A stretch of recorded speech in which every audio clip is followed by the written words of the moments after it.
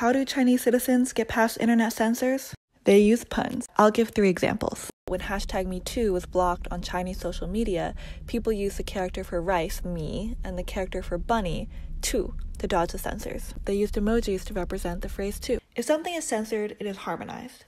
When the word for harmony, 和谐, was banned, people started using the word for river crab, 和谐. It's different by just one tone. After 和谐was banned, internet users started using fish or anything from the sea. To talk about social distancing during the pandemic, people changed the character for sit, 坐, to look like 2 people socially distancing.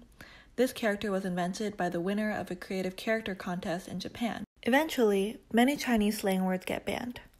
But a sociolinguist Xuan Wang said, "Wherever there is censorship and control, there is resistance." This story was originally reported by Meaghan, Tobin, and Katherine for Rest of World.